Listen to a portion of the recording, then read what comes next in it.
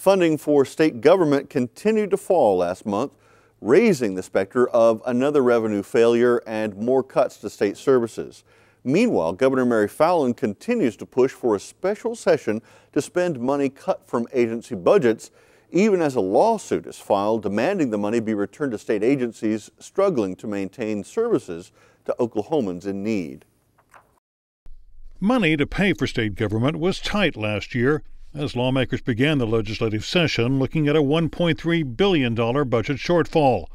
The news in the first month of the new fiscal year hasn't been much better. According to the state treasurer's office, total state revenue declined for the 17th straight month in July, falling by 9.4% from the same month last year. Now, if you want to compare that to the last recession, to the Great Recession, we've seen receipts drop now again for 17 months. Compared to the recession, we saw them drop for 14 months before the recovery began. Deputy Treasurer Tim Allen says much of the decline can be attributed to depressed oil prices and the downturn in the energy industry, which has since spilled over into other areas. We're seeing income taxes down. We're seeing sales tax numbers down. We're seeing motor vehicle numbers down, in addition to the gross production tax being deeply down from where it has been. Since the Great Recession of 2008, gross receipts to the Treasury have paralleled the rise and fall of oil patch jobs. But it's not just the price of oil that's fueling the state's budget crisis.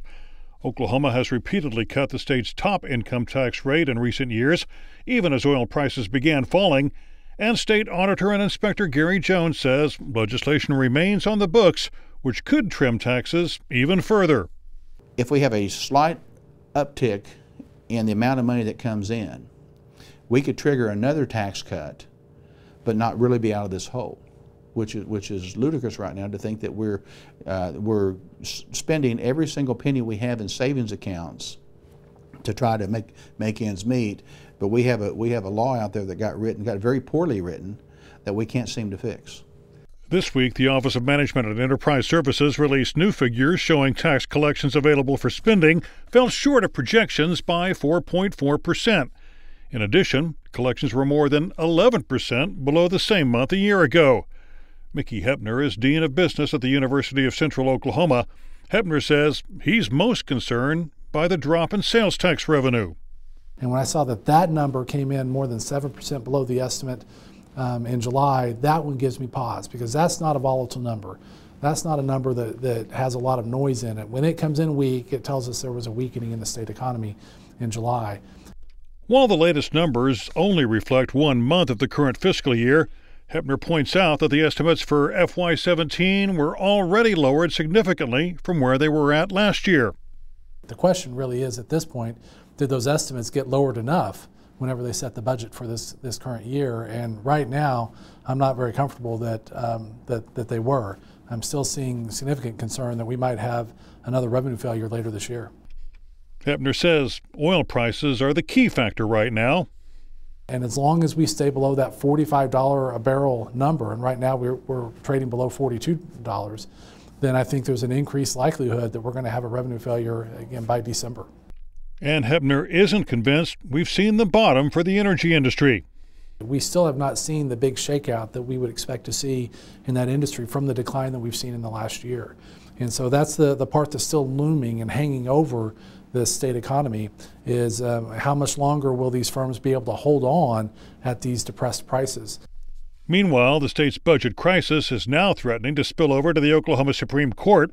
Oklahoma City Attorney David Slane has filed a lawsuit seeking to have more than $140 million in so-called surplus money returned to agencies from which it was cut. Slane argues those funds were actually appropriated to state agencies, which lost the money when a second revenue failure declared by state finance officials late in the fiscal year cut more than was needed to balance the budget. They were only permitted under law to cut what was necessary. And they said, oh, well, we accidentally cut too much. I'm sorry, then you need to accidentally put the money back that you accidentally took under the law. Slane says he filed the lawsuit on behalf of 6 clients who receive state services through the Department of Human Services, which last week announced additional cuts of $45 million. Take the money from these people that the legislature's already appropriated, the most needy in our society, those are the ones that have not. These people, one of them may die. To take money from them is just unbelievable. It's unthinkable. Governor Mary Fallin and Secretary of Finance Preston Dorflinger have suggested a special legislative session be called to consider using the unspent money for teacher pay raises. A spokesman for the governor's office says talks with legislative leaders about a special session are continuing, although it may be several weeks before a decision is made.